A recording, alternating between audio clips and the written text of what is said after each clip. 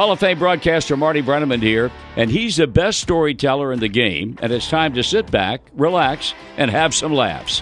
Welcome to the Mayor's Office, and here's your host, Sean Casey.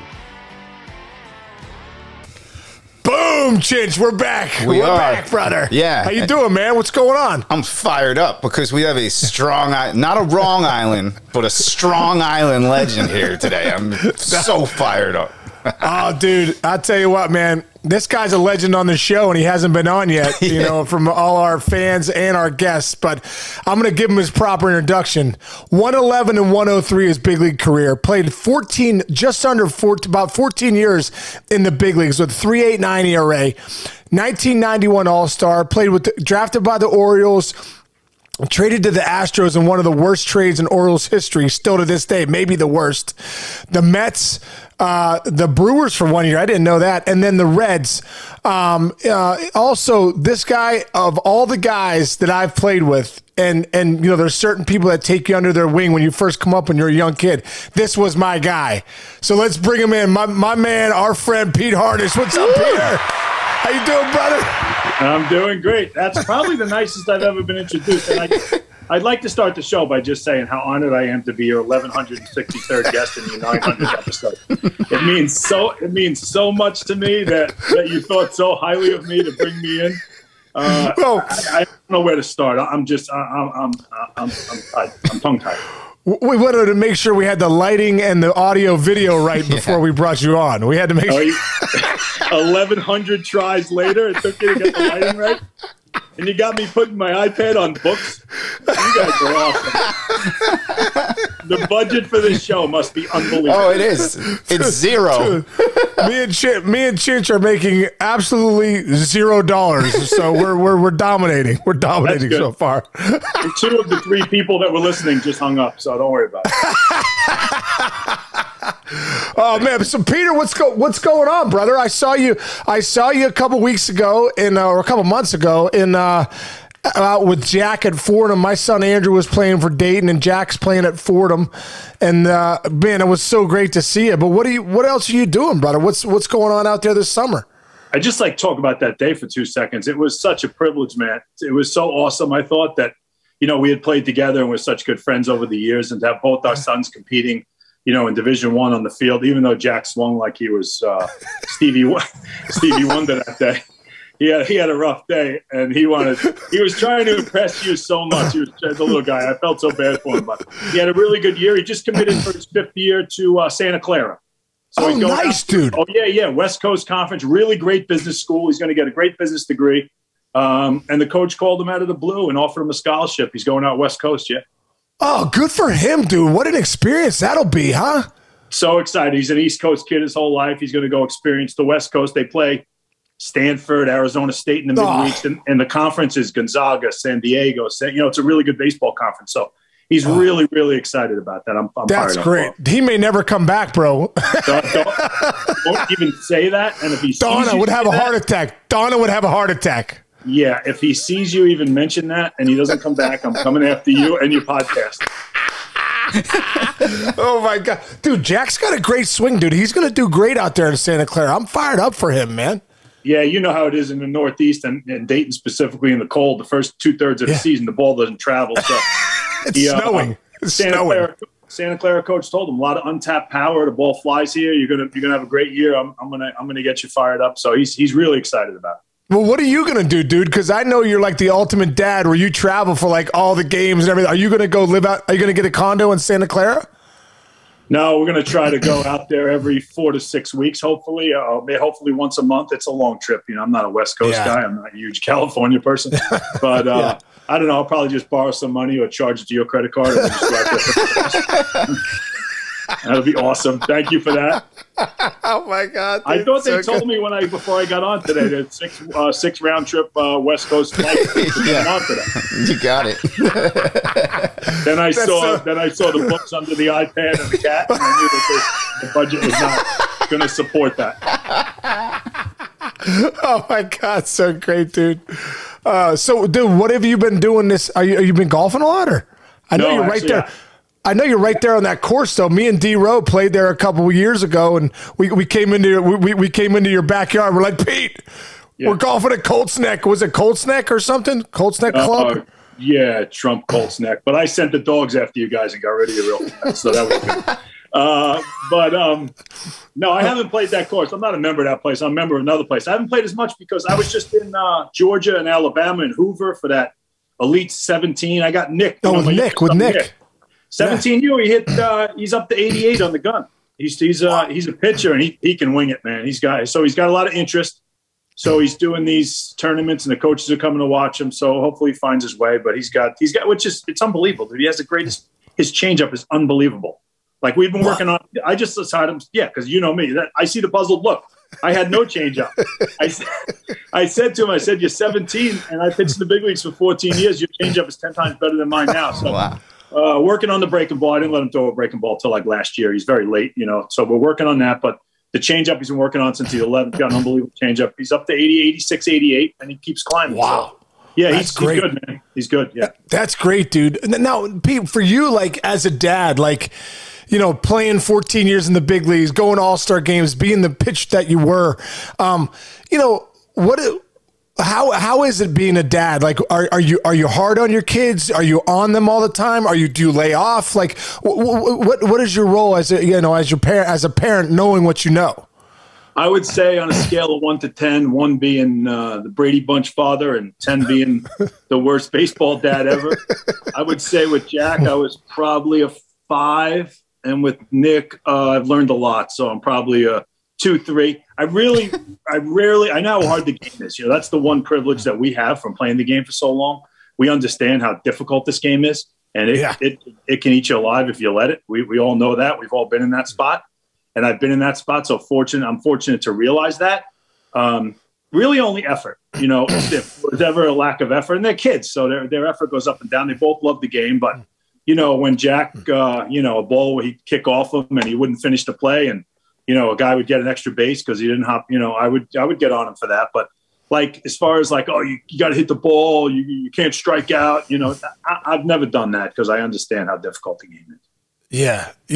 I feel that same way too. Like I think early on when the kids were younger, I remember getting on them probably a little more, but like I was obviously a first time dad, so didn't understand it. But as you start to realize this game is so freaking hard.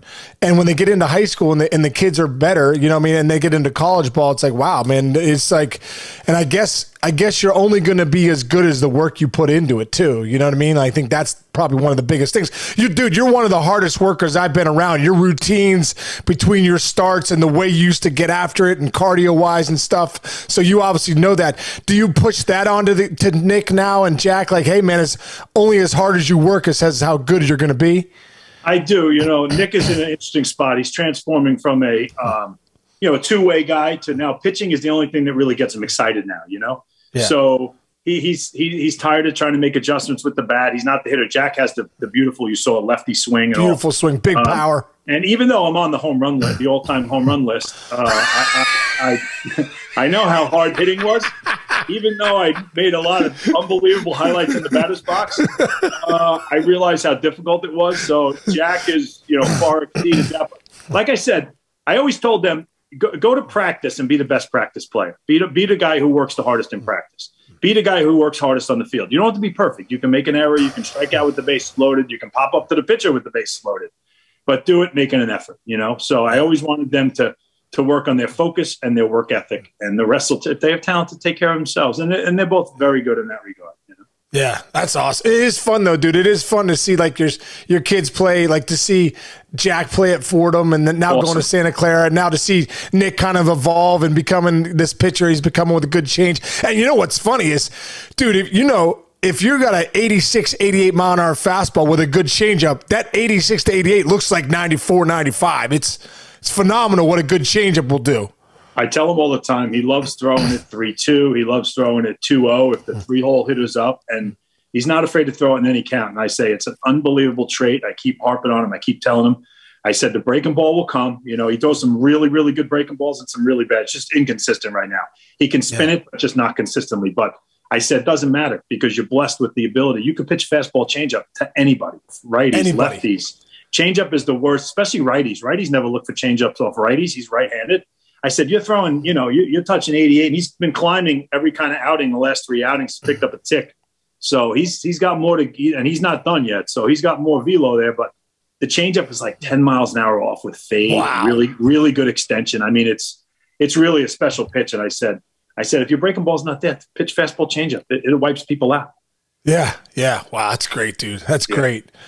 Well, I want to rewind, Peter, and go back. Obviously it's so cool because we're talking about your kids, and it's seeing you a couple of weeks ago, with Jack at Fordham. But you were also a Fordham guy, and Chinch is a Long Island guy too. So you think you guys are both have that in common? Yeah. He claims what's that? What? He claims to be. No, I do claim to be. I also didn't play in the big leagues, but I do have one thing in common. You played for Coach Gallagher, right? I did. Yeah, Gallagher. How about this? When I was a sophomore in high school and getting recruited, he came to some of our games, and I was always playing middle infield. And he told my father when I was like 13, he goes, he's a center fielder. Next year, I started playing a little outfield. Junior year, he goes up, he tells my father, he goes, your son's a center fielder. Start playing center my senior year, and all of a sudden my recruiting went through the roof. And I owed it all to him. I was an inch away from going to Fordham. And Case, this guy is a big dude, right? Big, intimidating, strong man. He was like a legend on Long Island. And of course, with you being there and the guys you played with, we were all just obsessed with your career and following you guys. And everybody fell in love with those Fordham teams you played on. So it's pretty awesome to have you on personally. Yeah, thank you. He's a huge, he was a huge part of my career and my development in college. And I wasn't heavily recruited in high school. I mean, I played JV in 10th grade and I wasn't a pitcher. So in 11th grade, I made the team, but I wasn't, I played 3 games a week. We had a couple all-county guys that were juniors like me.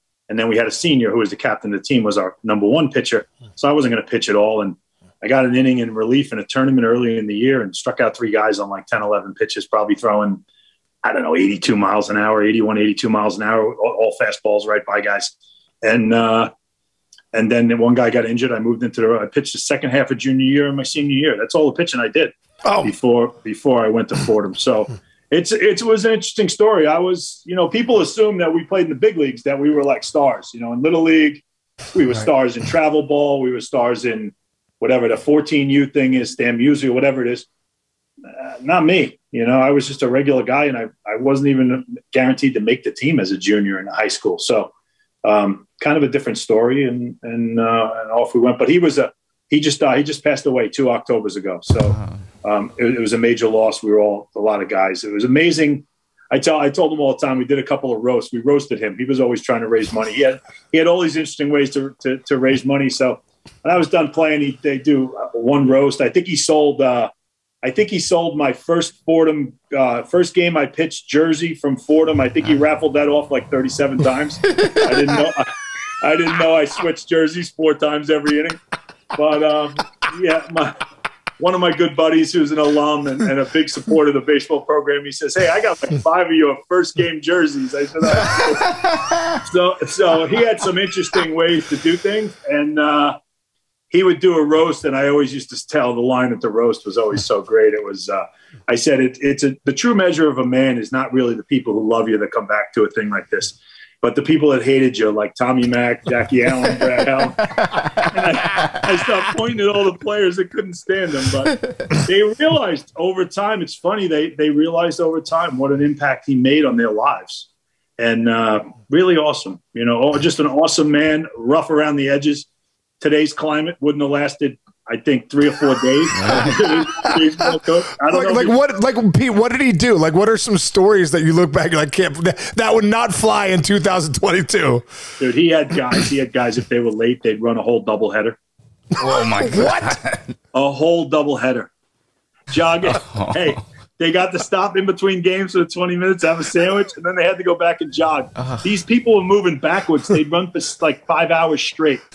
It was unbelievable. Just trotting back and forth on the outside of the home run fence. And he could watch them because we didn't have anything on the fence. It was just a chain link fence.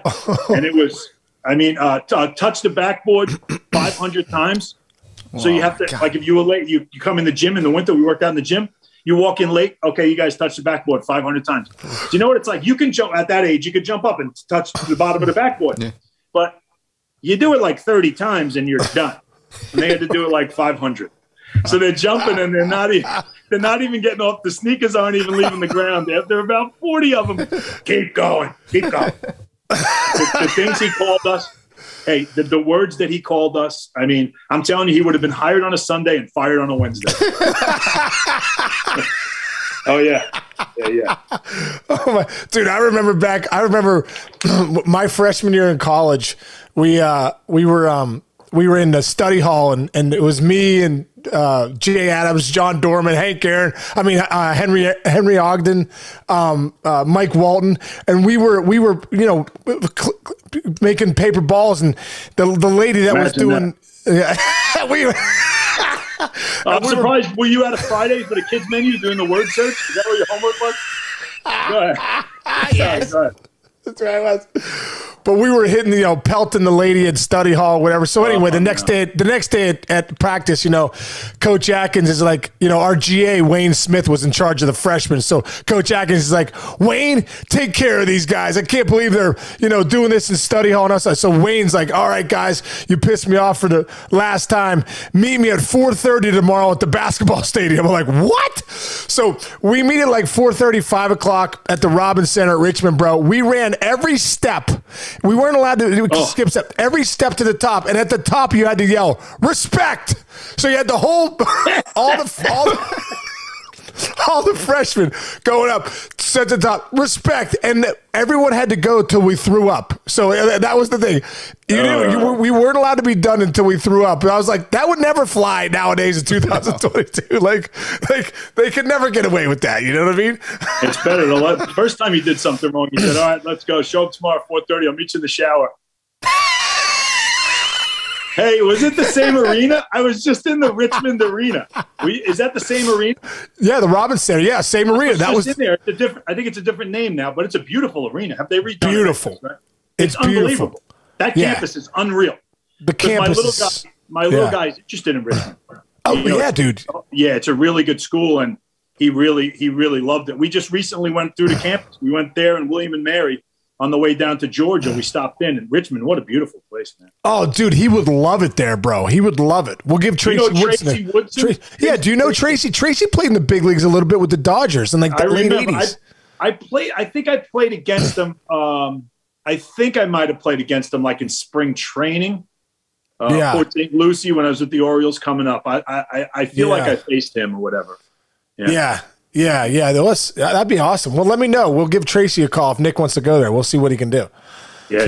He loves it. He loved the school. He's got the grades for it. He's a really good student. So, and he's got the boards. They have trouble getting people in. You got to have high board, almost 1,400 on your board. Oh, dude, it's ridiculous. Which I know they didn't. I think what was it, 600 back when you? Dude, swear to God, when I was first getting recruited, Coach McQueen calls me. He's like, "Hey, we're just calling to see what your SATs are." I'm like, "I think I'm at like an 850." He's like, "Well, give us a call back if you know." So I took the Princeton Review and I got it up to 1010. They're like, "All right, that'll work. We can recruit you now." I was like, "Yes, 1010 get you into Richmond back then." Yeah, 1010 without getting your name right. That's awesome. Because you get a couple hundred points for that. So as soon as you corrected your name, you probably went up to like 12. It was perfect. Perfect. That's so, awesome. Peter, you said you didn't really obviously pitch in high school. You started to pitch part of your junior year into your senior year, and you end up at Fordham, and then you end up obviously being maybe the most recognizable figure in Fordham history. When did you start to throw a little harder? When did you start to develop, the pitches that you developed to become a first-round pick 3 years later? Yeah, I'm not sure, but Dan Gallagher was a part-time scout for the Dodgers. So after my junior year, I told you I didn't pitch till halfway through my junior year. I probably made 4 or 5 starts my junior year, the last half of the season. And I got invited to the day I mentioned earlier, I struck out 3 guys on like 10 pitches, throwing fastballs like, I don't know, 82, 83, whatever it was. I had a couple of scouts come up to me off the field and hand me these little information cards. They just take your name, address, whatever, parent's name. So I filled them out. It was the Giants and the Reds, believe it or not. And then after high school, I got an invite to a pro scouting thing. It was really weird. It was at Mitchell Field in Nassau County. Yeah, Mitchell Field. And you literally, you just showed up. you got loose in the bullpen. The pitchers, the other guys did other stuff. You got loose in the bullpen. You went on the mound. You threw 3 fastballs, and that was it. You went home. And I threw 85, 85, 86. I remember the numbers. I remember the day very well. And that was on the old ray gun case. So oh, right. It's probably 90s. I think it was the old, I can't even be sure of that now that I say it, but I think it was the old ray gun. So I think they were probably figuring it was more like, the Jugs gun, 88, 89 or whatever. I don't know. But then, so he recruited me to Fordham out of the blue. I was going to Eckerd College in St. Petersburg, a really good Division II school. And out of the blue, the scouting was done totally different. He called me December of my senior year. And he said, hey, Fordham, and I didn't know anything about Fordham. I heard of it. I'd never been there. It's like, I'm not going to school in the Bronx or whatever. But back then, my parents were like, hey, awesome, you're going to college. Good luck. Give you a pat on the butt and off you go. There's no money or no, you know what I mean? Like, right. All my other brothers and sisters went to SUNY schools. Back then they were $3,000, $4,000. They're Cortland, Binghamton, like that, Albany. So it was like, you can go to college, but you got to figure it out. So he called me in and he said, I'm having a bunch of guys up. I went on a Sunday to Fordham. My parents took me up. We drove in. Immediately when I stepped on campus, I was floored by the campus. I don't know, you guys can't. Beautiful. It's so beautiful. You would, if I blindfolded you and dropped you in the middle of that, you would never guess you were in the Bronx. You would have no idea you were in New York City. You think you're in England. You think you're in England. Beautiful. The architecture, the tree, even in December, the trees don't have leaves on them, but it was the Edwards Parade, the big grassy area in the middle. Everybody throws Frisbees and hangs out. It was, I was so floored by the campus. And then I was told it was a really good school. And the money was right. Back then, I think my freshman year, it's crazy. I think it was like $9,200 a year, room and board and tuition. Wow. Now it's got to be 70. 70, yeah. 72, 75 or whatever. So, but yeah, the money was right. It was my ticket to go play. I didn't really want to go to Florida. I wanted to kind of stay closer to home. And off I went. And then I started, I hit 90 my sophomore, no, I guess maybe fall of my freshman year. I probably hit 90 for the first time. And he said, when you leave here, you're going to be throwing 95 miles an hour. I'm like, you're out of your mind, And then after sophomore year, he sat me down. He said, if you have a good year next year, you work hard, you have a good year next year, you got a shot at getting picked in the first round, scouts telling me. Wow. So it was like just a crazy, meteoric, crazy thing that happened, and off I went, Wow, dude. Wow. That's awesome. That's awesome. So when you got drafted, obviously in the first round by the Orioles, take us through that moment, the call, everything that went through that, and in your first year, in the minor leagues. Crazy. I was I was like nervous about it, but the Orioles actually had 3 picks. I was one of those compensatory picks. They lost Rick Dempsey, the catcher, to the Dodgers, so they got an extra pick. I think I was 26th overall or 28th. I don't know. 26th overall, I think. But they had the 7, 15, and 26. So they took a lefty high school guy, Chris Myers. They took another guy, Brad Duval from Virginia Tech, 15. And they took me, 26. And, it was surreal. I was around the house. Back then, there's no cell phones. You're not going to call the house or whatever, Right. So I had some family over. They called the house. The Orioles, Roland Heeman called me up, said, we just took you, blah, blah, blah. We're excited to have you, this, that, and the other thing. And off I went. The great thing about that was the Mets were interested at the time, I guess, the New York ties or whatever. And the Mets had, Sid and Doc.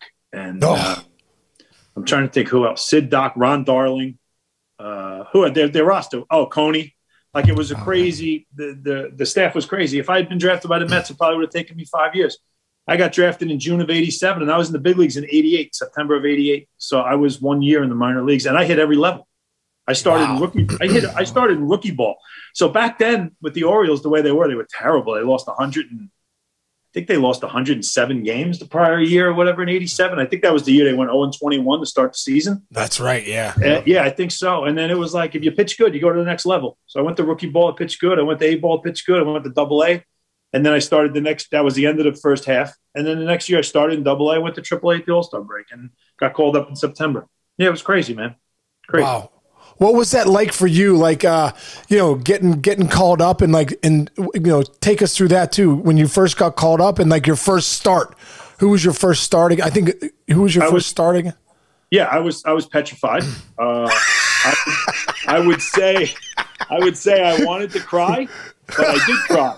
So I didn't really want to cry. I actually did cry. So I don't think I slept. I was supposed to pitch games. It was funny. We were playing the Expos, Indianapolis. I don't know if they were the Indians back there, the Expos, but the AAA team for Montreal was like Grissom, DeShields. Oh yeah, they were great. Randy Johnson was there. Jeez. Brian Holman was there. Oh, they were loaded. Yeah. So we wound up playing them in the AAA World Series. We won the International League. They won the American Association. They play a World Series. I was supposed to pitch Game 7 of the thing, and we wound up losing to Randy Johnson in Game 6. So we lost 4-2. And after the game, Johnny Oates called me and he's like, "Hey, man, you had a great time. Glad you came here. Everything worked out great, blah, blah, blah. So happy you're here. By the way, you're pitching in Boston tomorrow." And I think I turned white. And that's when I started to cry. Like, I think 3 seconds later, my eyes filled up, and I was like, "Oh, boy." And they were not tears of joy. They were tears of fear. I'm not going to lie. I'm not gonna sit here and man up and be like, "Oh, I was ready for the big league." I was petrified. I was 20.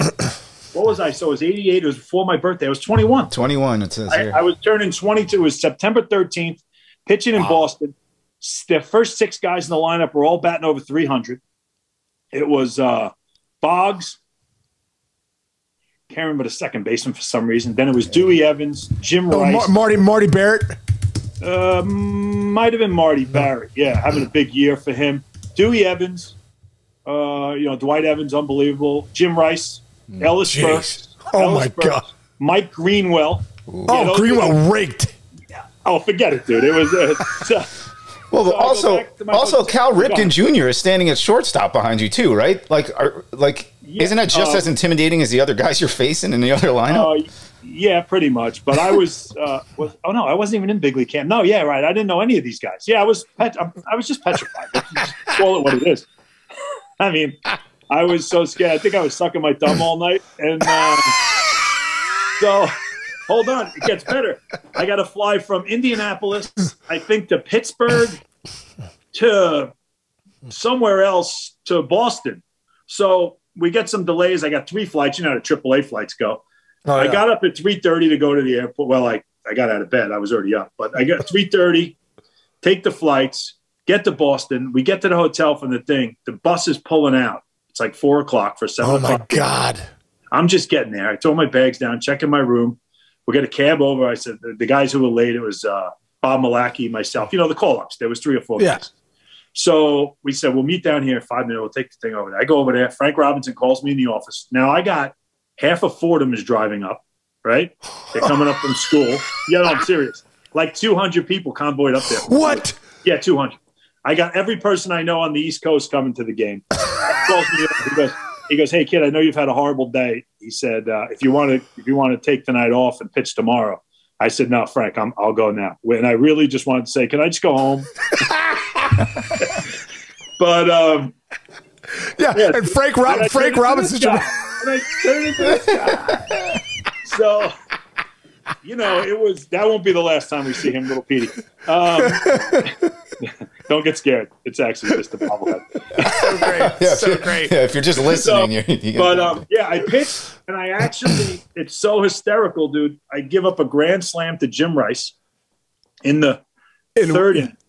In the third inning, thank God I had Durwood Merrill. Do you remember Durwood Merrill? Durwood Merrill, yeah, umpire. So thank God I got Durwood Merrill. He was like really good to the young guys. He was known to be he was a pitcher's umpire anyway. But a lot of the guys would be like, you wouldn't get any calls or whatever. He actually called a normal game. He gave me some pitches on the corners, which I didn't expect. But I'm pitching a Wade Boggs. Wade Boggs back then would. Oh my God, hitting 380. Yeah. So yeah, he could one-hop the left fielder whenever he wanted. Literally on any pitch, whenever he could hit a one-hopper to the left fielder whenever he wanted. It was like ridiculous. So he was he'd strike out like 7-8 times a year sometimes. He went 600 at bats and struck out like 1%. It was crazy stuff. Oh my God. And plus he'd walk 130 times. He had the greatest eye. He never swung. And I'm like, I'm not going to throw a strike. I am not going to throw a strike this entire game. I'm going to embarrass everyone I know. And it's just going to be, this is just going to be the worst thing ever.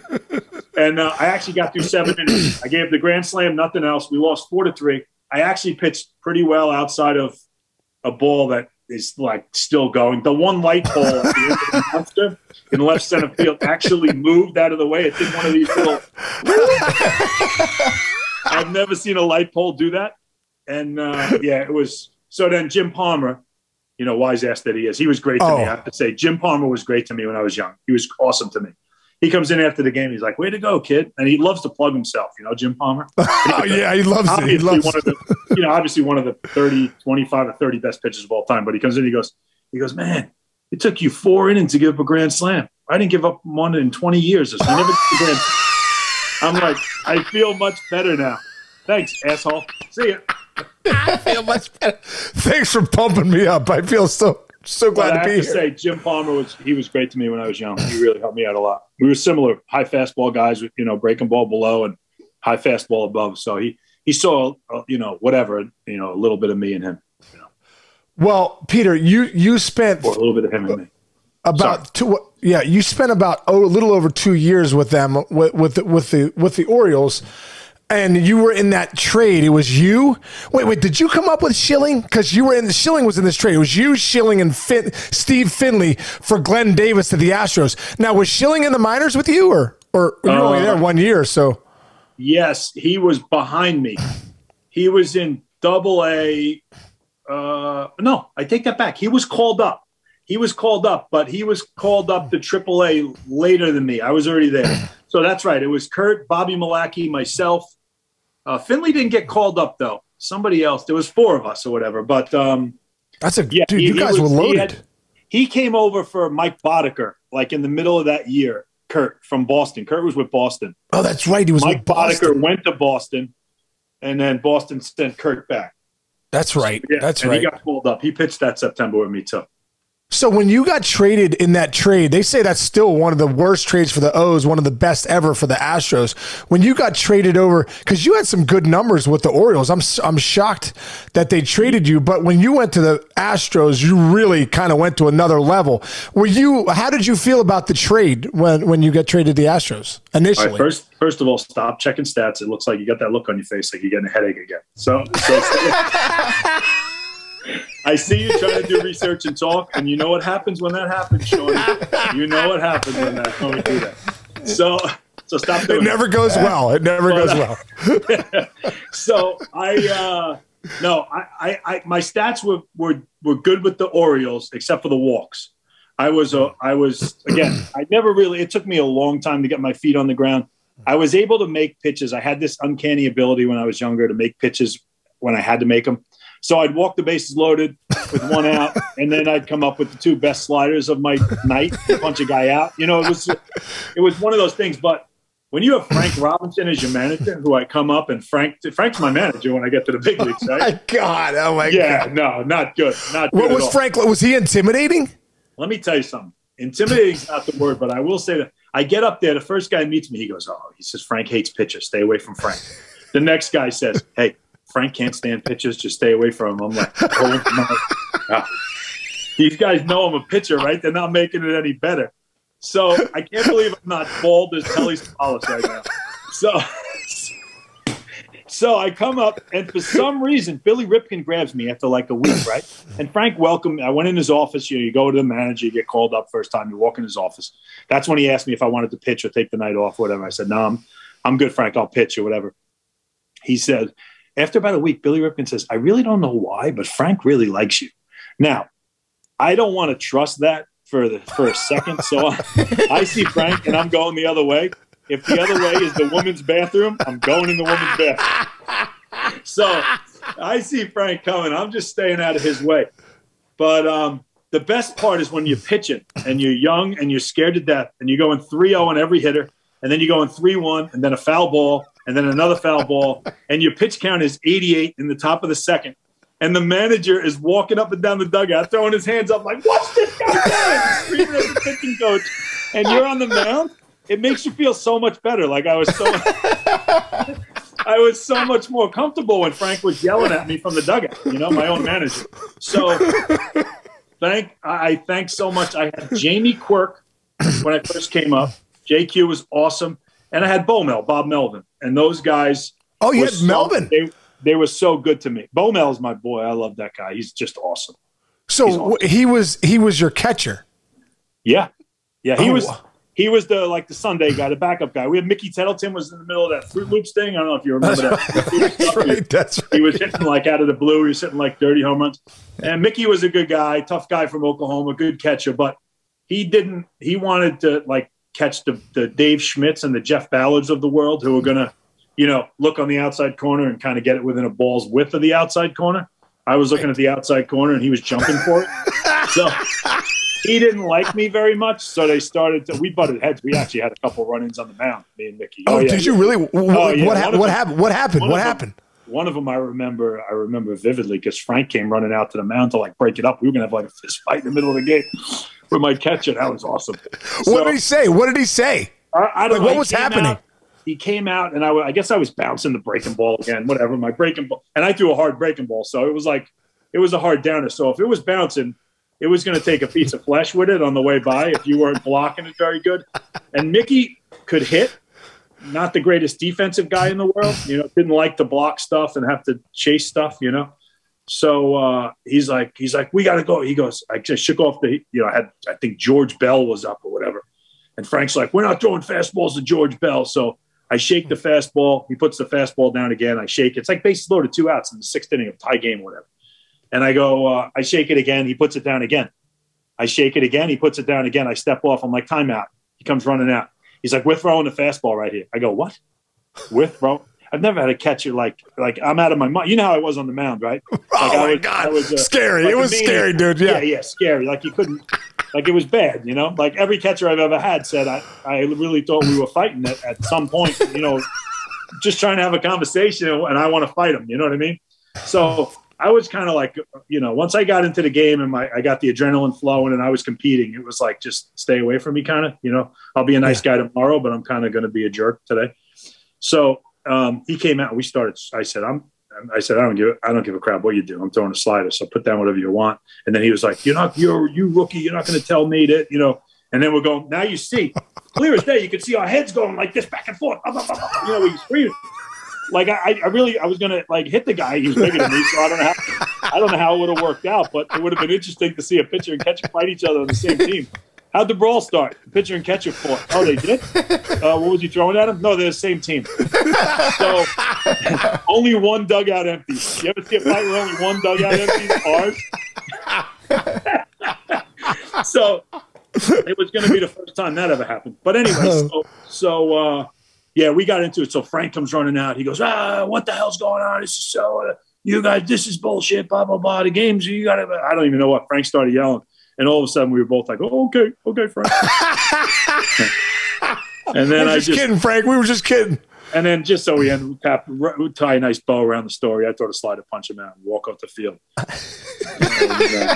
And I screamed at him walking off the field. Then we got into it in the dugout again. Oh my God! You did? No punches were thrown though. Not my proudest moment, but not my least proudest moment either. A young Pete Harnisch. I was with you with a veteran Pete Harnisch. I was like, this guy's crazy. A young Pete Harnisch, I'd be like, this guy's going to rip somebody's head off. I actually have papers. I have papers that certify that I'm crazy. If you want to see them, I can go get them. That's so great. Yeah. So, Peter, when you end up going to the Astros in '91, and first off, what was that like? And also, that was your All-Star year. I'm sorry, I'm doing stats and talking because I got to talk about this one. Dude, you were 12-9 with a 2.7, 33 starts because you were always a workhorse, dude. That's one thing I loved about you. But, dude, how about this stat, Chinch? 216 innings pitched, 169 hits. Unbelievable. Like, basically was missing barrels at a ruthless rate. I don't like the fact that you seem so surprised by that. It's very embarrassing. That's unbelievable. I tell people all the time, this is crazy, right? Because no one threw more fastballs than me. You know that. You played first base behind me enough times to know. No one challenged, I say challenge, whatever. No one threw more fastballs percentage-wise than me, maybe in the history of the game, except for maybe Sid Fernandez.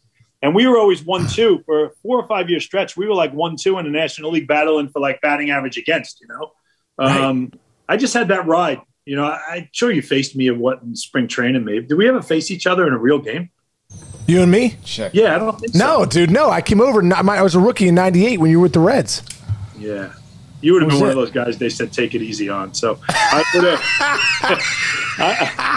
I would have had to dial it back anyway. It wouldn't have been really fair. But that was my thing. I walked more than you'd want to walk generally, but I didn't give up a lot of hits. So I tell people all the time, you want to categorize my career. I tell them, I used to tell the guys, this is funny, when I started coaching, we'll get into that in a little bit, but when I started coaching pro ball, I used to tell the guys, hey, listen, I'm not going to lie to you guys. I wasn't a Hall of Famer and I didn't suck. So wherever you want to put me in between, there, I'm good with. You want to say I was good? You want to say I was average? You want to say I was above average, below? I really don't care. I didn't get in the Hall of Fame and I didn't suck. Period. Hey, we'll get into some bow around my career. We'll get into some batter pitcher stuff in case will ask you who you owned and all that later. But Case, I got to tell you this: the guys you faced the most in your career with that ERA under 4.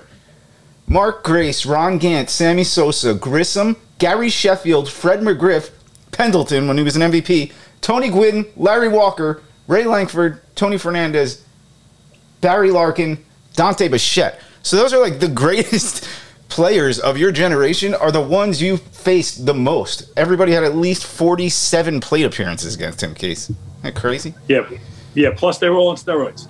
No, no. Congrats,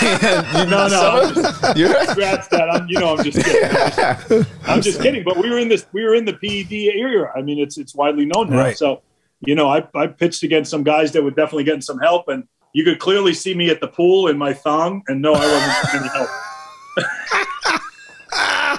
When you faced Canseco in like '89, when he was like just a monster, were you thinking this guy's definitely doing something? Yeah, he wasn't a great high fastball hitter. Same thing with McGuire.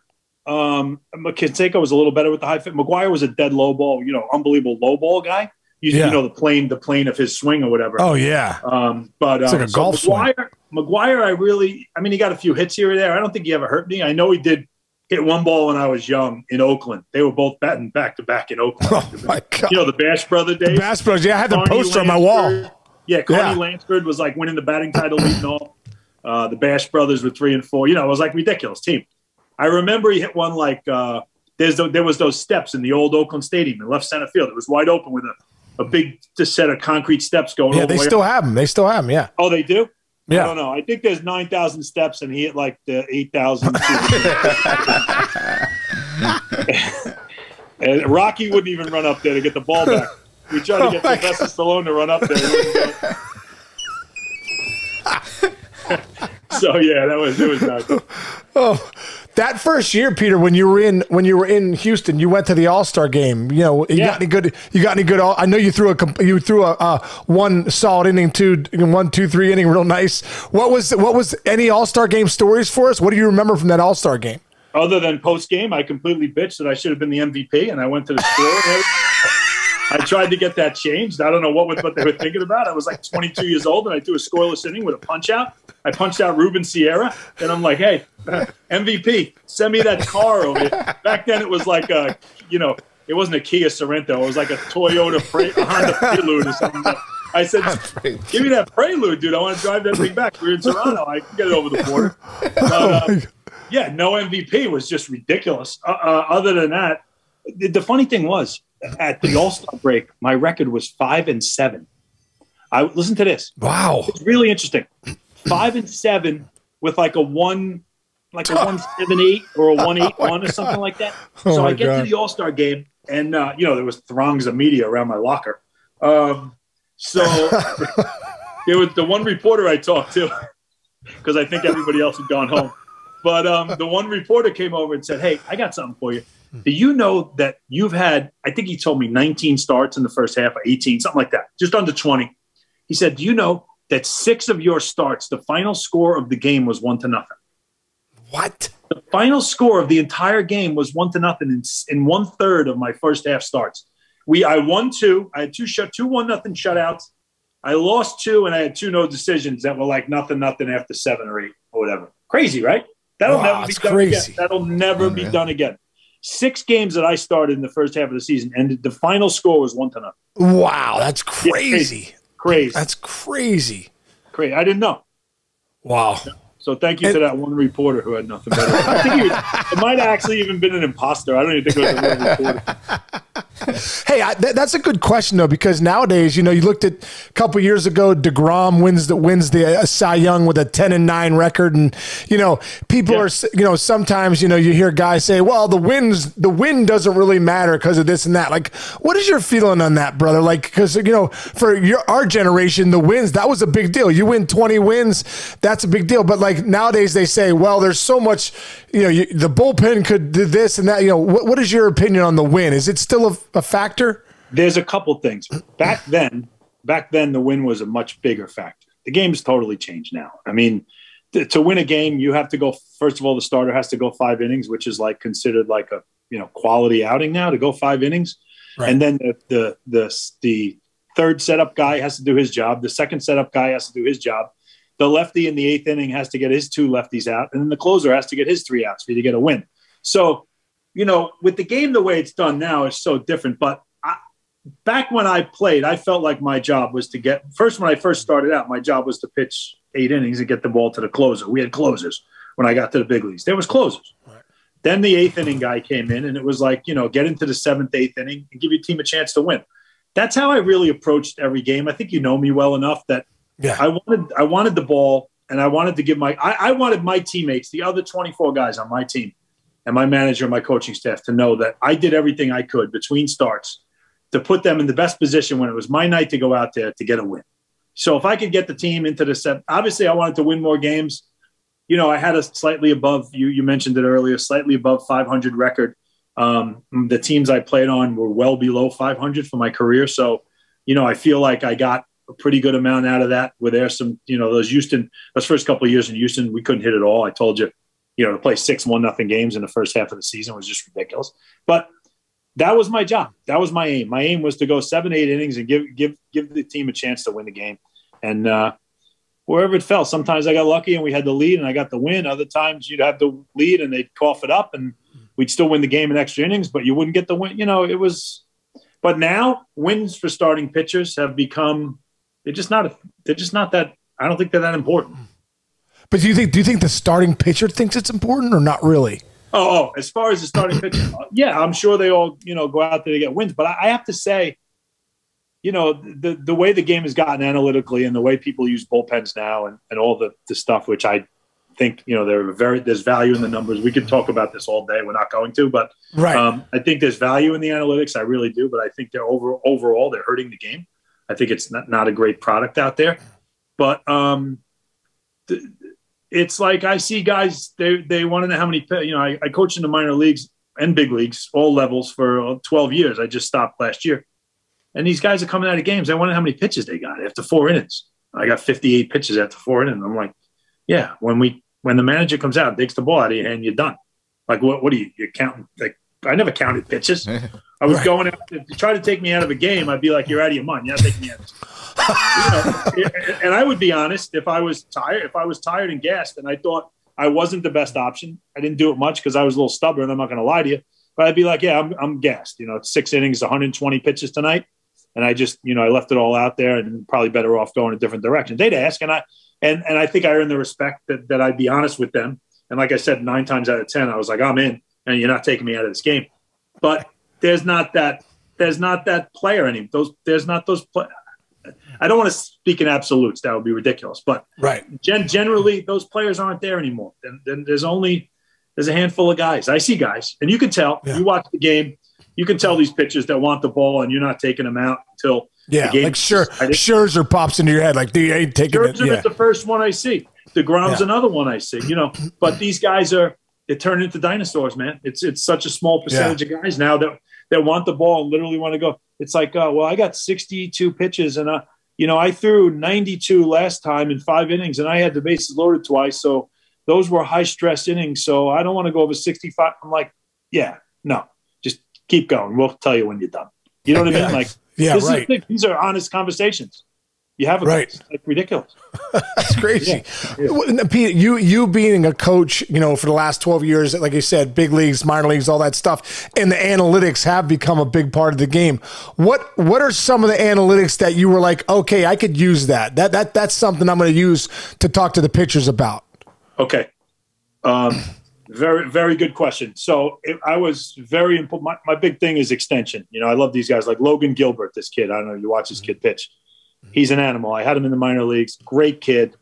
Came out of Stetson, first round pick, 6'5", you know, throws 95, 96, plays up over 100. He touches almost 8 feet of extension, which is ridiculous. You know, wow. Like 6 feet's good. 7 feet's unreal. 8 feet gets up. I've seen 7'11" on TrackMan.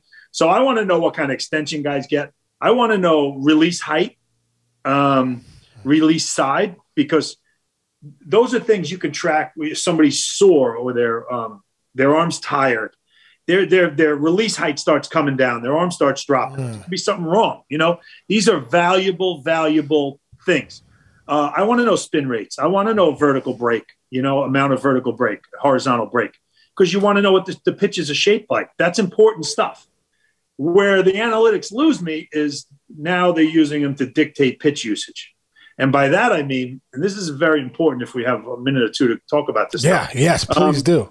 You go into the major leagues now, major leagues, minor leagues, everywhere, and pro ball right now, they will tell guys, you have a plus major league slider. Throw the slider. So, yeah. The guy has a plus slider. It's great. I think it's great. He should use a slider. The guy with a good breaking ball should use his breaking ball. But they will tell them, you're under the gun, throw the breaking ball. Now, my issue with that is, and this is clearly, and no one has been able to give me a good answer to this or a reasonable answer, is that these guys are not robots and not machines. So if I was out there, and I'm a life experience guy. I used to tell the kids in the minor leagues, they laugh. I said, whatever you're going through mentally right now, I did it. I pitched long enough that I've been in your state. I've either positive, negative, confidence, low confidence, medium confidence, don't like your delivery, don't like your breaking ball. Been through all of it. I know everything. And I used to talk in life experience. That's what I did.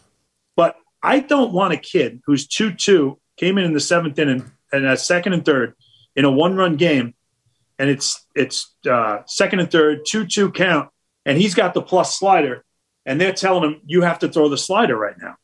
He might have got to second and third because he hung a slider for a single, and the next guy hung a slider and hit a double.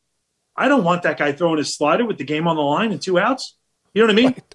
He's mentally fried. He's like, my last 3 sliders I've hung, and they want me to throw the slider, and they will say throw the slider because percentage-wise it says it's good. Now, percentage-wise to me, okay, does the guy have a great slider? He throws it 70% of the time. What if the bases are loaded and it's 2-2, and I don't know, Judge is hitting, and you have a 1-run lead, and he throws the 30% one that's terrible. Like everybody throws, like I don't want to hear average anything. Like if you have an average slider, there's no average slider. Nobody throws that. So you throw above average sliders and you throw below average sliders and you have an average. Like average isn't even a thing. They constantly go against average. Like is it above average, below average? Is it way above average or way below average? There's no average. Because if you on a scale of 1 to 10 can throw a 9.5 slider, you can actually still throw a 2 slider, right? It comes out of your hand, spin it in there.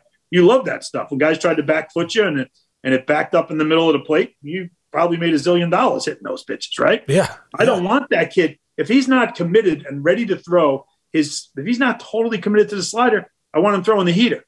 I was out there a bunch of times with no breaking ball. It's like, oh, scratch. And you wouldn't totally go, you try to get the feel back for it, right?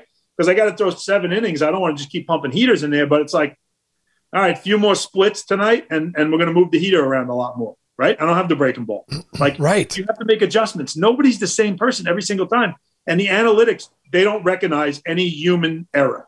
There's no human to it.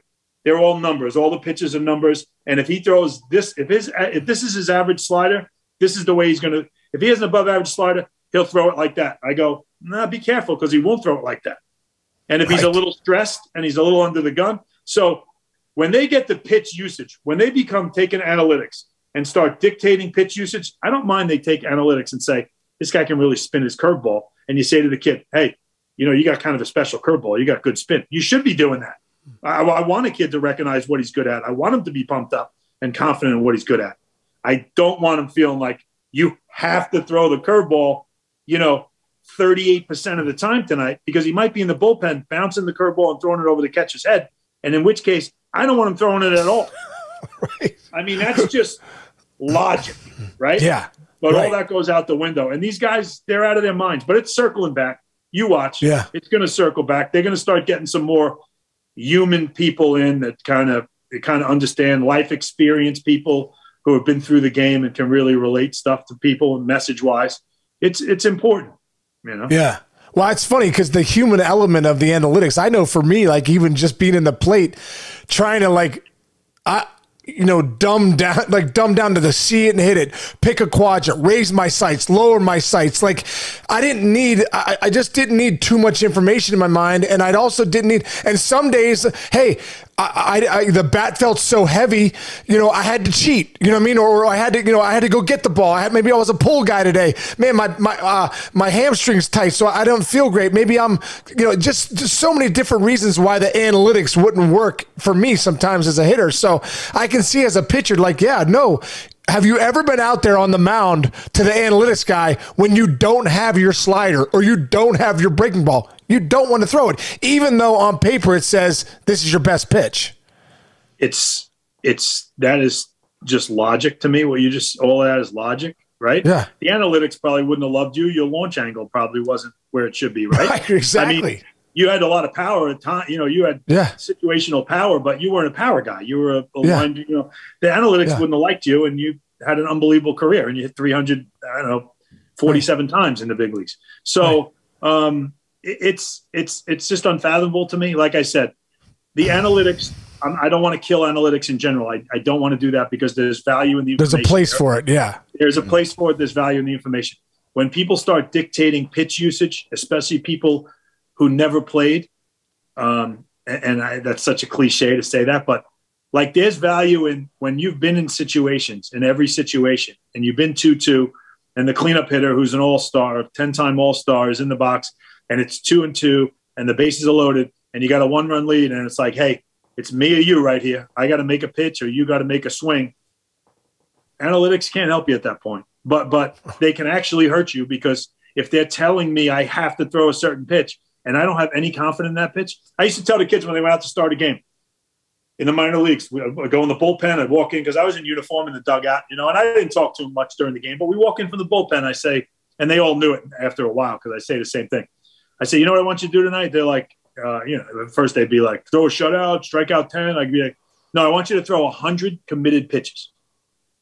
Go out and throw me 100 pitches that you're committed to, and I'll take my chances. You know what I mean? Full commitment to every pitch. It's hard to do. It's a very hard thing to do. It's very easy to talk about. It's a very hard thing to do. But I would tell them. And then if there was a situation, I thought they threw the wrong pitch in a game and, maybe they hung a breaking ball and gave up a freaking big double to drive in a couple runs.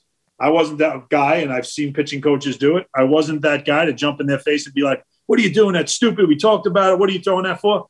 I say, tell me why you threw that pitch in that spot. And if they had a reason for it, they were committed to it. You know what I mean? If they say, well, I threw a good one to the last guy. I thought I could bounce it again, blah, blah, blah. Okay. I used to tell them, you're never going to hear from me as far as that was a stupid pitch. You'll never hear those words. I will always ask you, why did you throw that pitch? If you say because the catcher called it or because, I don't know, whatever, I didn't want to shake the catcher, then I'm going to have a problem, right? Because you're not committed to that. If the catcher calls something, you want to shake him and you don't shake him, you're not committed to that pitch. Whatever that pitch is, you're not committed to it. So I used to tell him, throw me 90 to 100 committed pitches, and I'm all good with it. So we talk about that. That's the stuff we talked about. That's the important stuff. Yeah. I love it, man. I love it. So good. I got one quick case. You talk about the human element so much, and then earlier you're talking about, this umpire versus that umpire. What's your take on them going robo umpire? Like, what does that take away from the game, in your opinion? You're asking me? Yeah. I actually like that. Wow. I'm not. Yeah. Well, look, the days of, how do I say this? In my opinion, when we played the human element, I knew the umpires that were pitchers umpires. I knew the umpires that were hitters umpires. I knew the guys who were low ball umpires. John McSherry, the late John McSherry, bless his heart, great man, comes to mind. He was a low ball. I loved John McSherry. We had a wonderful relationship as far as a player and an umpire could have. He was from Staten Island. We were New York guys. He always liked me, but he would not call the pitch that was around the groin or the belt area, and that's where I lived. I had trouble hitting the knees. He was a low ball guy. You wanted to be a sinker ball, pitcher with John McSherry. I knew all of that stuff. No one knew the umpires. Scott Service laughs. We still talk about it. No one knew the umpires. I used to look at the umpires, and I'd be pitching in 3 days, and I looked around all the box scores to see who was at first base because I knew those were the guys I might get at home plate. And I knew the guys I wanted. The Hirschbecks were great. You could walk them off, and that's Maddox, Glavine, Smoltz. That's all the good pitchers in my year. They made their money going as far off as they could, taking it as far out as they could. And then they get to a point where they couldn't go that far. Casey knows it was frustrating to him. As a hitter, it was frustrating. But Craig Biggio used to always scream about, just call the strike zone. And he said, he always used to bitch. He was like, I wish they'd just call the strike zone that's in the rule book. And I'm like, yeah, no, you don't want that. You'd never get another hit. He said, what are you talking about? I said, I'll just throw all fastballs at your armpits. And exactly. You literally won't hit one of them. You'll pop up every at-bat or strike out. I said, you do not want him to call a rule book that's in the strike zone.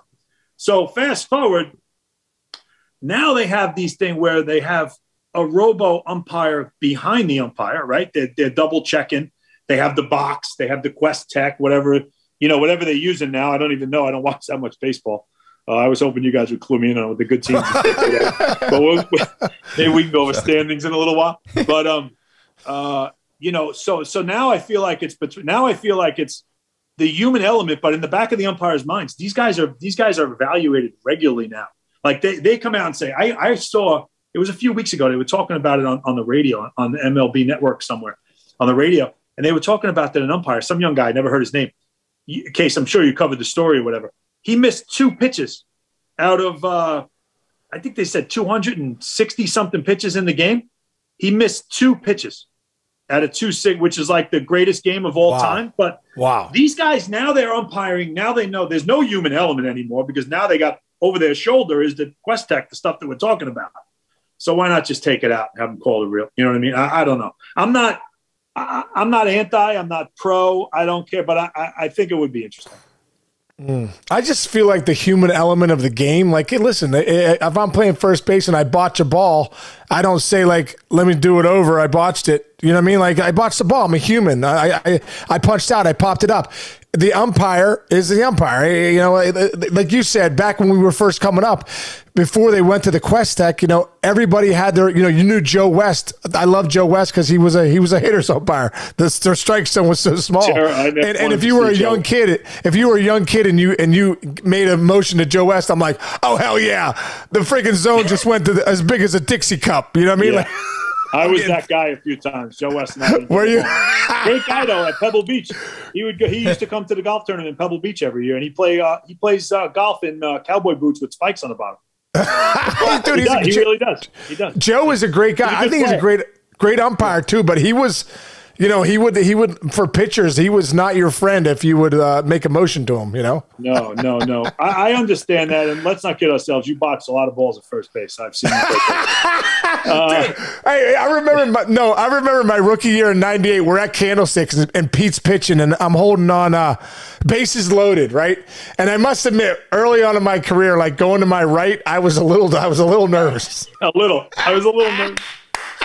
And Barry Bonds hits me like a 47 chopper to my right, and I totally alligator arm, and I just miss it.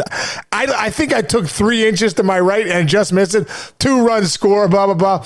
And like Pete says to me, we come in after the inning. You could tell I was like pissed at myself. I'm like, idiot! Like, you should have had that ball. Jeez. And Pete comes in after the inning. He's like, hey, you don't have to be scared of it. He says something like that. Like, it's not going to hurt you if you go get it, Case. I'm like, all right, take it easy, Jim Palmer. Jesus Christ. I only remember that because I remember you reaching for that ball like you reach for the check at lunch every day. I know. Well, you guys got to talk about those teams, those 97, 98 teams. Well, dude, I tell you what, talking about the check, I still talk, to this day. Who was I talking to the other day was saying, things are changing in the big leagues as far as guys teaching guys how to be pros and passing the buck. But I remember, Pete, still so grateful, dude, coming up with the Reds, you taking the whole team. Pete would take the whole team. We go to Chicago, go to Geno's East. We'd have the whole team too. We'd have 20 guys, and Pete would always pick up the check. And everywhere we went, he would pick up the check. And I remember like thinking, oh man, no, let me get this. Meanwhile, I was making no money. I was up begging. He said, no, I got it, you know? But he was like, you know, Pete was like, no, pay it forward. When you start making money, you pick up the check for those guys. And I remember I would tell the guys when I was started making some money and I'd pick up the checks, hey, Pete Harnisch picked up the check, you know, when I was coming up and kind of, you know, paid it forward. You know, Pete, who were the guys that paid it forward for you? Like, how did you learn that? You know, how did you learn that system? No one, actually. I'm going to need some of that money back. You guys owe me $983,000. So you guys figure it out and let me know. No, I think I just stole everything. I just sat down and had lunch and ran out. When I came up to the big leagues, quite honestly, when I came up to the big leagues, there was no, it was a young team. The Orioles had a very young team. I didn't have, I mean, Cal Ripken was there, but I wasn't eating lunch with Cal Ripken a whole lot. You know? So, he super guy, but he was eating by himself back in those days, wasn't he? Like, didn't he like kind of roll by himself? Billy was there too. Yeah, okay, him and Billy. You know, him and Billy, but talk about two polar opposite guys. Billy, oh my goodness! I love Billy's awesome, man. Billy's the best. Great. He used to come to me and be like, Frank likes you, and I just don't understand it. I'd be like, yeah, well, whatever. It's better than I'm not liking it. But yeah, those guys were polar opposite, but a very young team. Like even Billy. Billy barely had a year in. It was all guys just getting to the big league. So I pretty much hung out with the call-up guys. Me and Kurt and Bobby Malachy went out to lunch. Yeah. And, you know, we'd all pool our $3 and go to Crystal Burger, go to the pub. There was no, you know, case. We used to say, okay, we're meeting in the lobby, 12:45, get in a cab, go to have lunch, and then 2 o'clock to the ballpark, right? We used to we used to always. I hate that those days are over, man. I'm in big league clubhouses, and I see guys go, there's a chef with a lunch now, and they grab some lunch and go back to their locker and eat lunch in their locker. You know, there was no more of those. You know, even if you went to Pittsburgh, we used to go to Houlihan's, right down by the water. Yeah. Remember that on the river there, or whatever. You know, all the St. Louis, we go up on the Italian place. I can't remember the name of it with the fried ravioli. We go on the hill. That place was awesome too. Yeah, it was awesome. Like we had all our spots. And we'd spend an hour and a half together, and we 15 minutes in a cab, hour and a half at lunch. 15 minutes at a ballpark, and you were with 5, 6, 7 guys every day. You know, it was talking about last night's game, tonight's game, you know, whatever it was. Those days have kind of gone away. You know, that's how you get to know the guys too. That's how you look out on the field and go, oh man, you know, we spent a lot of time off the field. I got that guy's back. I actually know him because I've spent time with him, you know. You told me one other chili dog today. He bought me a chili dog. He bought me a chili dog, yeah. I would say you dive, but I never wanted you to dive for anything. Quite honestly, I never really expected you to catch anything. So anything you caught was awesome. It was like gravy. That's not true. That's not true. Take it back. I'm sorry, dude. I can't kill you on your own. Hey, I had Pokey Reese to my right, the greatest second baseman, and I think defensively, maybe in the history of the game. I didn't have to move one step usually. Thank God.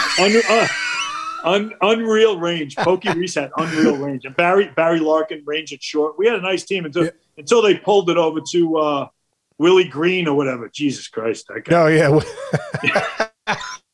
Sure, he's already been on the podcast. I'm sure I'm behind Willie Green. So, it's funny. He was on last week, and now me. It's so good, dude. Let's go back to that '99 team, Pete, because that was my for all the years I played in the big leagues, man. That was my favorite team ever. Like, where does that team rank for you? It was so great. The games that we won that we had no right winning that year. You know what I mean? Like, it was Eddie Taubensee one night, Pokey Reese hitting a double with 2 outs off the closer one night. It was Dimitri Young one night. It was, you know, you regularly, Barry pulled his weight regularly, you guys. It was just amazing to me, those games that to win 96 games and not get in the postseason. Oh, painful. It was just with that group of guys, we had Gravy and Sully. Remember Sully 100? Oh, Sully was awesome. Yeah, I'm sure he's Scott Williamson. No, he hasn't been on the podcast yet. You beat them. You beat Scott Williamson and Scott Sullivan. I did. Wow. So those guys can't taunt me. I talked to Danny Graves last week. He was talking to me about it. I know he's been on 11 times. I said, "Oh, once you so that's good. He's an 11-timer. So, but yeah, we had that season was so awesome, man. And it was like, it didn't start off like magical. We were just okay. And we didn't realize what kind of team we had. But, you know, I had a really good year. I think, who else? I'm trying to think of the star. Oh, Ron Vallone. Steve Paris had a great year. RV was awesome that year. Nags. Oh, yeah, Nags. What a nut job, that guy. I loved it. He's the best. Man. He's the best, dude. I love Nags. Nagel's beautiful. I'm sure he's been on the podcast 7 times. I love that guy.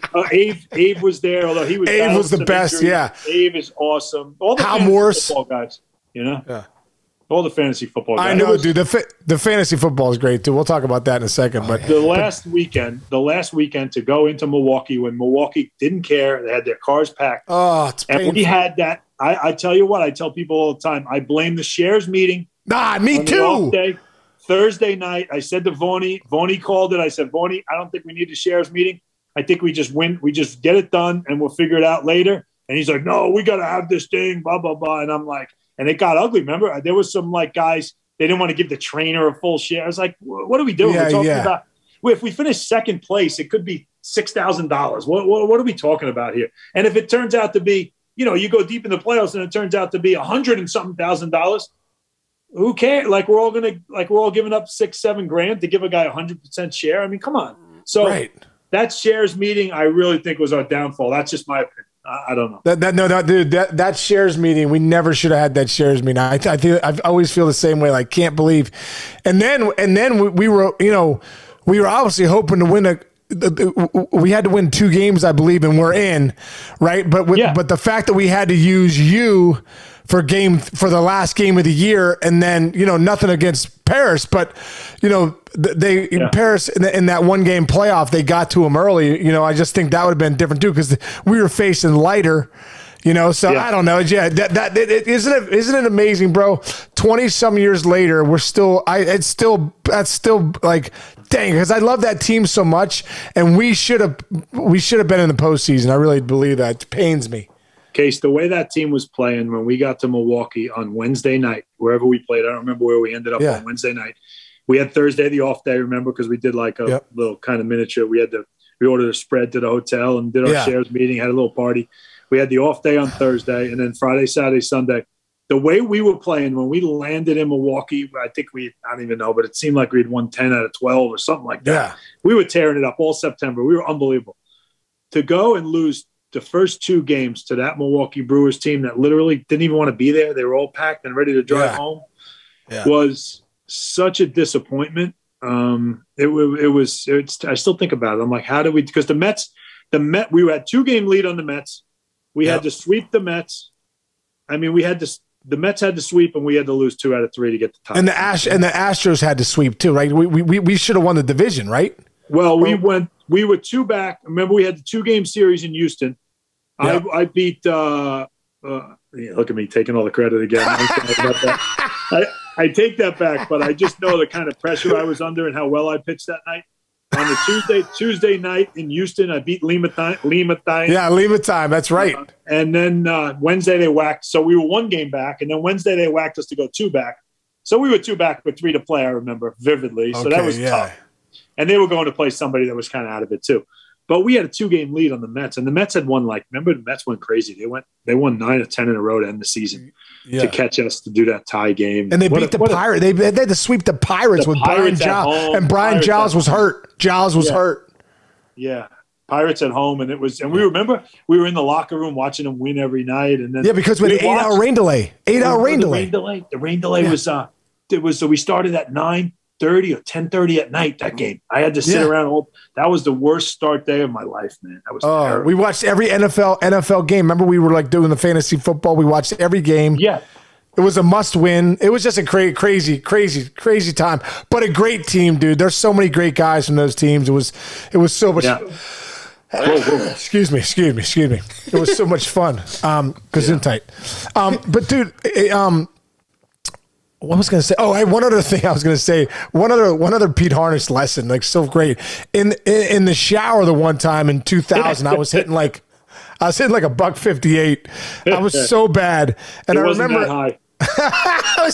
I remember it was like, and I was like 100. I was like a good sample size in. I must have been 150 out, 200 at bats in, or something like that. Late May, dude. It was 200 at bats. It was late May.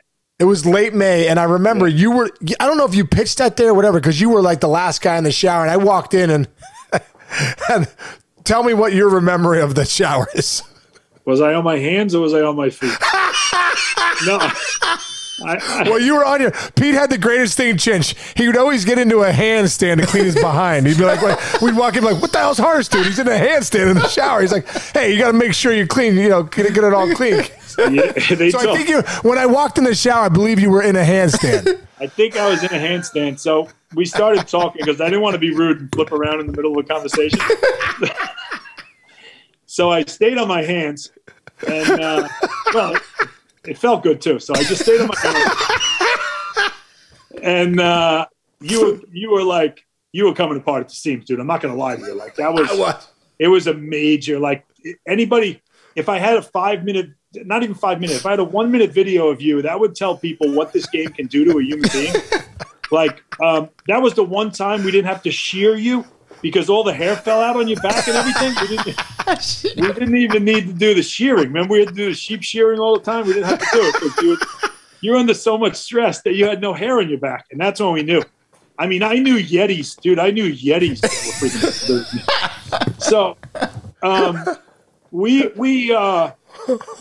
was there, and you were like just coming apart at the seams, and you were at one point. I didn't want to say nothing because you were like 0 for 4 with. I think 2 vicious ground balls to the pitcher, a pop up to the third baseman foul, and a punch out with the bases loaded. And I was like, God damn, I'm actually a better hitter than this guy. That's my first thought. When you walked in, I was like, I'm a better hitter. I'm actually more productive. My OPS is higher than this guy's, and I think it was at the time. So I saw you like literally in tears, like you were starting to tear up, and I felt so bad. And I'm like, I got to help this guy. How I help this guy? I really don't want to tell him what I really think of him because he sucks. But I'll be a good teammate here. And I said, I don't remember what I said. Something to you said you hit like 158, right? 150. You go. That's what I hit. Yeah. I said, dude, that's what I hit. You're a 300 hitter in the big leagues. I said, snap out of it, and you'll go hit 360 for the rest of the year, and you'll wind up 280, 290 for the season. Is it going to be a Hall of Fame career year? Probably not, but you're going to salvage shit. It'll turn around. I said, stop being a baby or something. I don't know. Well, no, you didn't say stop being a baby. You were actually like the back of the baseball. What do you usually? What'd you hit last year? Yeah. I said 330. You said, well, the back of the baseball card doesn't lie. He goes, you're getting 158 now. He goes, and then you said you're going to hit, 380, 370, 380 the rest of the way, and you're going to be around 300 or somewhere around it. Maybe this year you're 290. You said that. And, dude, I end up hitting 390 the rest of the year, and I hit 315 for that season. Yeah, who needs 20 bombs. Who needs hitting coach? Harness was right. All you need is an upside-down, naked starting pitcher. Oh my God! There seems to be a theme around naked Pete Harnisch. I think I've heard that phrase multiple times. One of the great Pete loved to be naked, and he doesn't have he's not like Jack Diesel either. Like usually the guys that are Jack Diesel, like that guy's the reason to be naked. Pete, I'm like Pete loves to be naked just because he loves himself so much. You know what I mean? So, but the first day I get freaking traded to the Cincinnati Reds, I'm like, oh man, I'm so nervous. It's like Pete's first day in Boston. I'm shitting my pants. Open up the door. Johnny Bench is there. He's like, let's go. You're late for the season. I'm like, oh, I don't know what to say. But then next thing I know, I see this naked guy coming. I don't know Pete at the time. I'm like, who's the naked guy walking up? He's like, has anyone seen my toothbrush? Has anyone seen my toothbrush? And he's walking towards me. So I'm like, has anyone seen this guy's toothbrush? And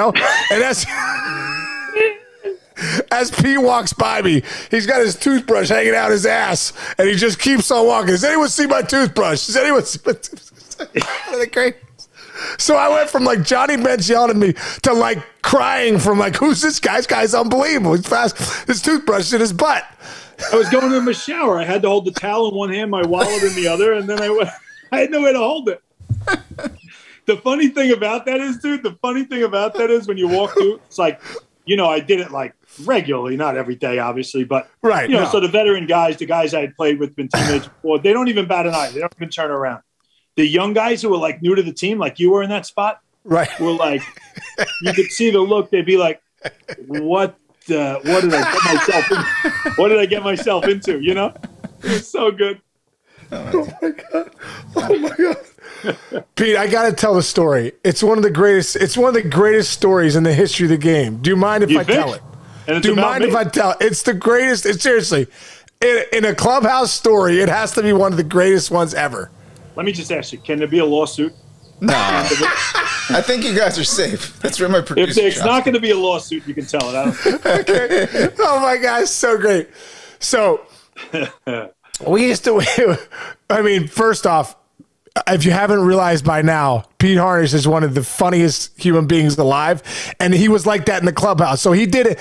He would do anything to keep it light and anything to have fun. And I think that's why when you go back and look at Pete's teams, like, he was on a lot of winning teams. And it's so funny. Like, one of the things that we used to joke around was, we obviously shower a lot, and we'd be like, hey, you got to be kidding me. We're like, what would you rather have? Harnisch's nutsack full of nickels or $5 million? It was like the big joke. It was the biggest joke at the clubhouse. We're like, that was Avery. Avery started that stuff, man. Did he? Avery started that. Yeah. Stuff. What did Avery say? What did Avery say? What he said. That's exactly what it was. That was the freaking thing. Yeah, so Avery was a beauty too. God, one of the greatest guys too. We had so many good guys in those teams, but Avery was like $5 million or Harnisch's nutsack full of nickels. It was so funny. So it was a joke for a couple years, and I think it was 2001. I'm getting ready for spring. I'm getting ready to go to a spring game, and I'm feeling something standing on the training table, and the pitchers had these what was it? Piriformis wax machines. Right? No, it was paraffin wax bath. It was supposed to be like for bones. People put their feet or their hands in it. It was supposed to be for bone health if you had like bone bruise or whatever. I don't know. Well, right. It was worthless. It was for, but you could make a wax mold out of whatever. And so Pete, I see where we're going. Do you mind if I tell it? I look over, and Pete is buck naked again, which he was 24/7, 7 days a week in the clubhouse. Anyhow, he was buck naked with his balls in the wax, and and I said, "Oh my God, Pete, what are you doing?" He's like, I just need 10 minutes to hold it here, and I'm going to make a wax mold, and I'm going to see how much change we can fit in for the season. So, hey. So two things. First, I want to be clear. I showered before I did that. So I wanted to respect the paraffin wax bath. So there was full shower, and I made sure everything was clean. Now, the best part of the whole story, well, two best parts for me. One is guys used to come in. Back then, there was no breakfast, so we'd all stop at IHOP or a diner. You remember that diner on the corner in Sarasota? Oh yeah. That place was great. The best. So everybody would go in there. So it would be like, $13.28 for breakfast. So they come in, they throw their 72 cents in there. Once it hardened up, I put it in the top of my locker. They drop all their change. Everybody took their loose change and threw it in there. I made like $38 or $42 in change that spring. So that was the one thing. And in the process of it, dude, the funniest thing was Mark Mann. Mark Mann comes through the door. Our trainer. Who was our trainer?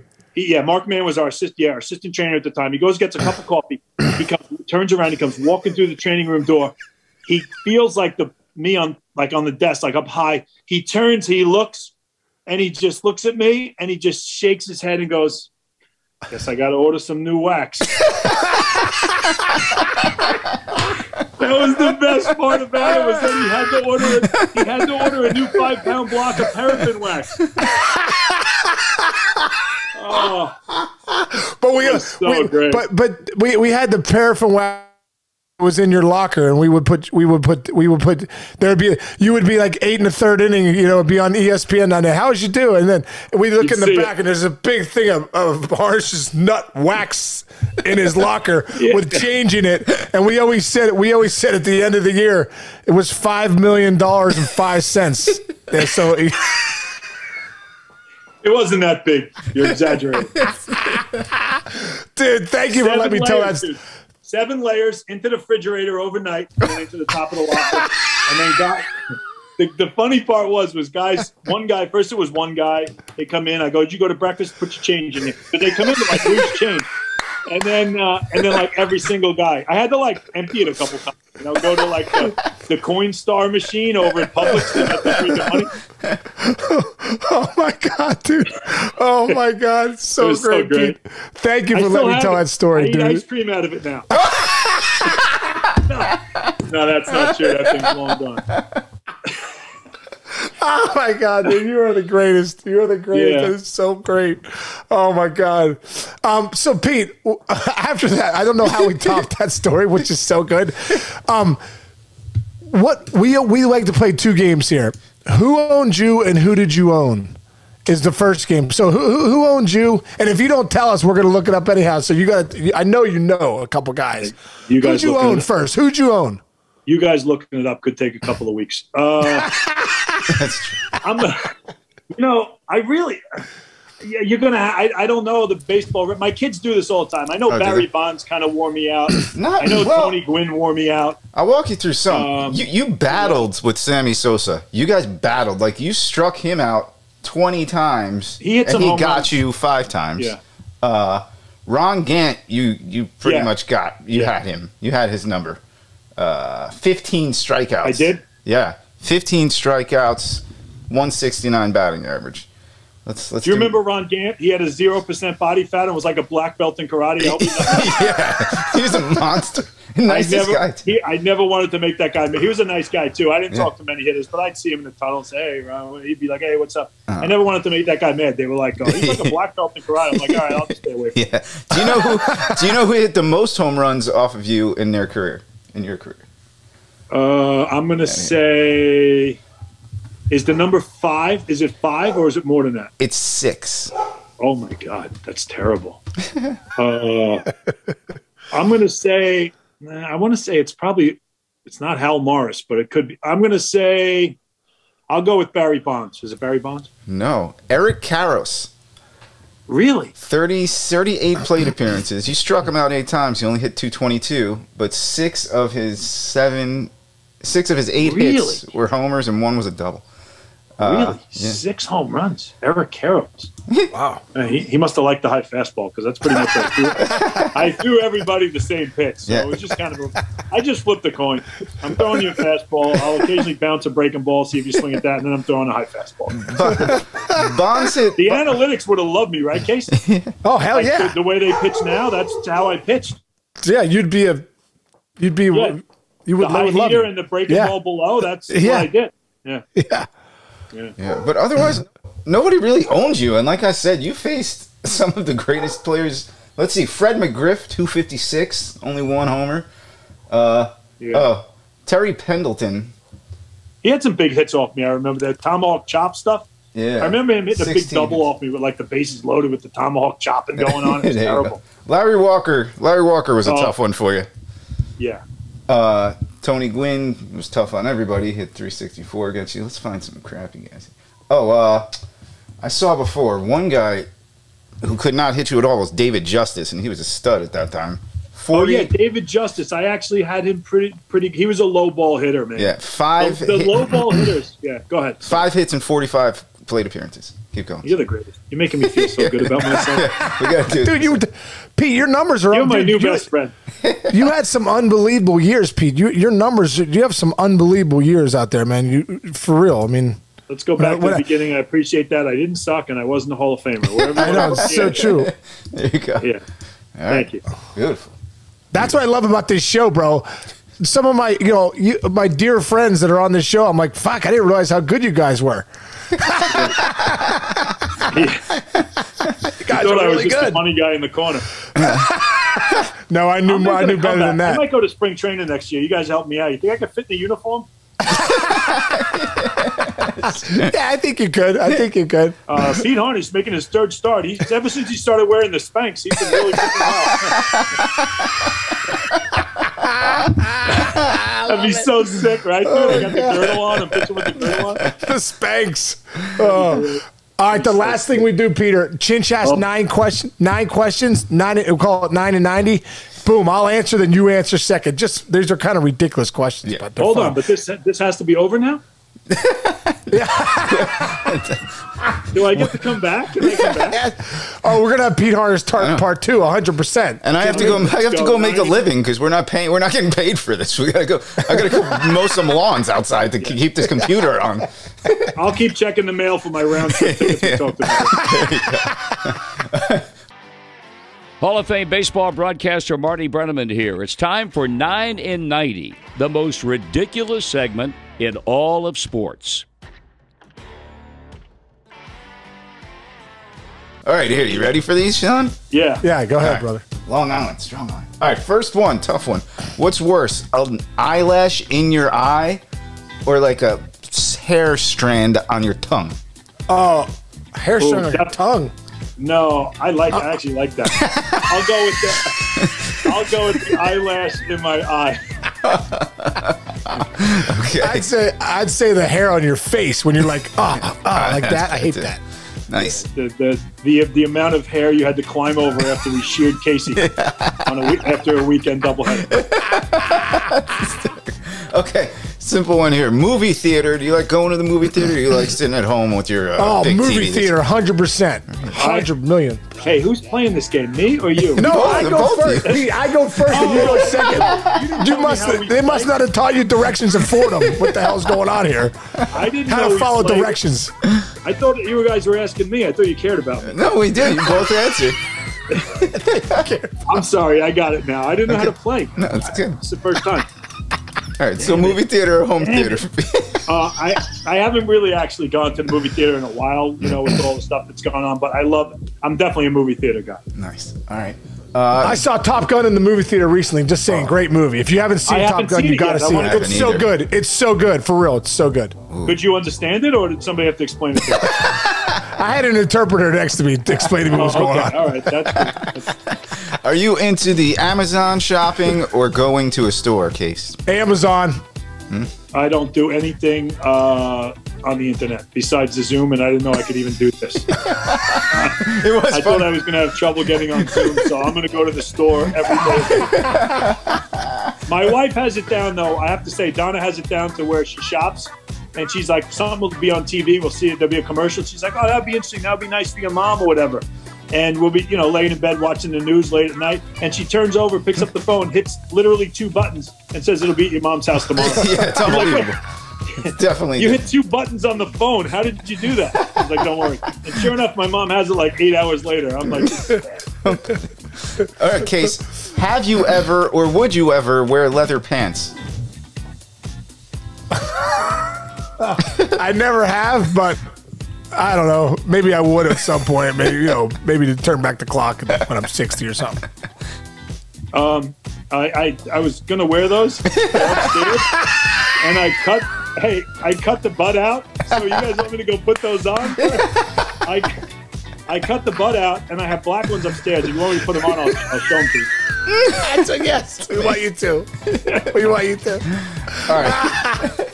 Next one. This is a good question here. Is it called a hoagie, a hero, or a grinder? A hoagie. No, this is a regional thing.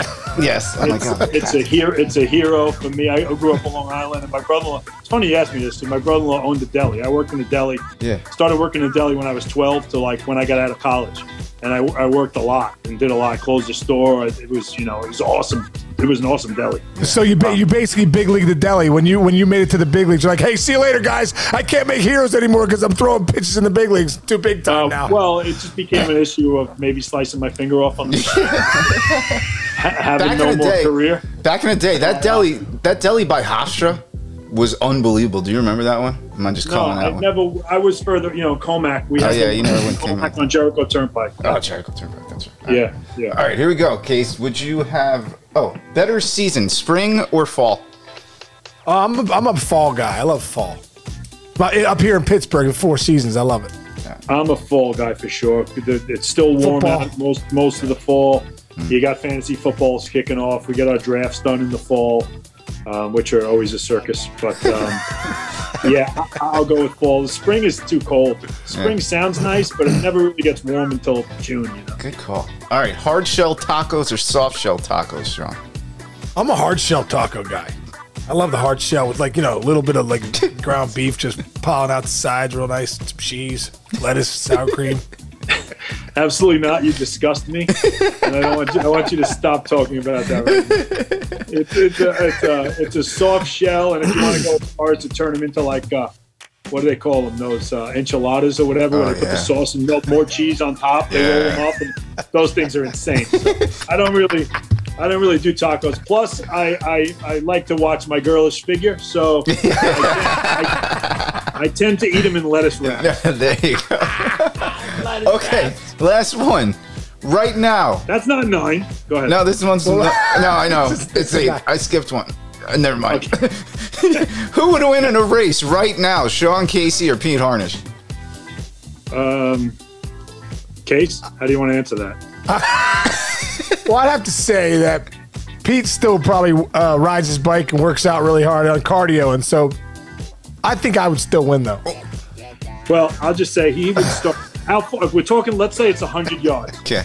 He would probably have the lead at the 40-yard mark, but then he stops to get this beautiful haircut and his makeup that he's so accustomed to now, with all the bulls. I can't see this every time I turn on the TV. This guy's somewhere else. You know, so I can't watch. I would win in the end because he would stop to do all that stuff. There you go. All right, that's all 9. Oh man, that's it. Hey Peter. Seriously, brother, it was so great seeing you a couple months ago, and thanks for coming on with us this time, man. This has been so great, so fun, and you're the best, man. Thanks a lot. No, I really appreciate you guys having me on, and I'm coming out to Pittsburgh, so we're gonna play some in the fall. I'm coming out. We're gonna play a little golf. We're gonna get some dinner. I'm gonna make sure I spend some time. We're gonna spend a couple days. Dude, I would love that, bro. I would love that. You, me, Boo, we'll do it up right. It'll be awesome, man. Thanks for everything. Man. Tell Dawn I said hi, and Nick and Jack. Tell Jack good luck at Santa Clara. Let's go. Yeah, it's going to be awesome. Good luck to you boys, too. Okay, nice man. You guys. Take care. Okay, Peter. See you, man. Love you, brother. See you. See you, Bob. Dude, I told you he's the greatest. The greatest. Oh, my God, dude. He's like a stand-up comedian. Amazing. Oh, my God, bro. Oh, my God. There was so many other ways to go. We couldn't get there. I know. It's unbelievable. It's just amazing that every guy we've had on has been like, have you had Harnisch on yet? Have you had Harnisch on yet? Now you have. I know. Now we finally have. Yeah, he sounds so great, dude. He sounds like a Long Islander, man. Dude, you know why? Because he's the greatest teammate ever, dude. Like, he's like the greatest person. Like, you could tell. If you're around Pete Harnisch, you're better because of it. You're guaranteed to laugh. But, you know, I've seen the serious side of Pete, too. He's, you know, he's just a good dude. Whatever you need from Pete as a friend, he's there. Like, I'm telling you, that's why so many guys on this show talk about, have you had Harnisch on? How's Harnisch? Yeah. He's the funniest guy, this and that, you know? So I loved hearing him I'm so glad we had him on, dude. I loved everything he said about coaching, everything he said that he told the pitchers. So good. Oh, man. It's just so awesome that you finally had him on. He was like the missing link to that crew that every single person comes on the show. It's like, where's Harnisch? I haven't seen Harnisch yet. I know. So great. I'm so glad we did that, man. That's so great. That's awesome. Nice. But yeah, he's the best, man. Like you said, dude, go look at his numbers too, man. Like, you know, when you break it down, this guy was legit. Yeah, he said it. And he has he has a career 3.89 ERA in 14 years in the big steroid era. In the steroid era. In the steroid era. I mean, you go back, he had a 2.7 1 year, 3.7, 2.98, 3.68, 4.21, 3.14 in 98 with the Reds, 3.14, then a 3.68 on that 98 team. I mean, dude. And one of the hardest workers you ever seen, too. Yeah, and you know, the way he seems to carry himself on a field, like first of all, where I grew up, Pete Harnisch's name, you know it, everybody knows it, and then when he came back home, you know, kind of played for the Mets, we didn't even get too far into that, but like, it's just the way he carried himself on a field, he's easily could have been one of the favorite players on any team he played on, like, I guarantee every fan loved him. Because you could tell he left it out there every single, he even said it just now, every pitch. He did. He left it out. You were scared of Pete on game days. You're like, don't talk to Harnisch. Like, it was scary. It's like a pit bull eating his freaking ribeye. You're like, Jesus. God. I really wanted. I wonder what would happen if him and Mickey Tettleton fought. He said Tettleton was bigger than him, but I looked up there at that time. They were pretty much the exact same size. Maybe Pete would have definitely thrown down. Yeah, it would have been awesome. And Tettleton was kind of a badass dude. That would have been intense. So great, dude. Oh my God, so great. Well, we did it again, Chinch. We finally had Harnish on. I know. And you know, we can rest easy. Our golden goose. It's our unicorn. Yeah. We finally got him. Oh my dude, I know that story is one of the funniest stories ever. It was such a joke in our clubhouse. Yeah. And then next thing you know, Pete made it a reality, and it was so freaking funny. It was ridiculous. Great. That's the stuff you do if you play 162 games. You start going stir crazy. Yeah. You know, you need guys that have fun, and you do stuff that's a little off the wall because you got to. Absolutely. To make it through the year. I can only imagine, dude. I can only imagine. Awesome. So dude. funny. All right, man. Another great show, Chinchy.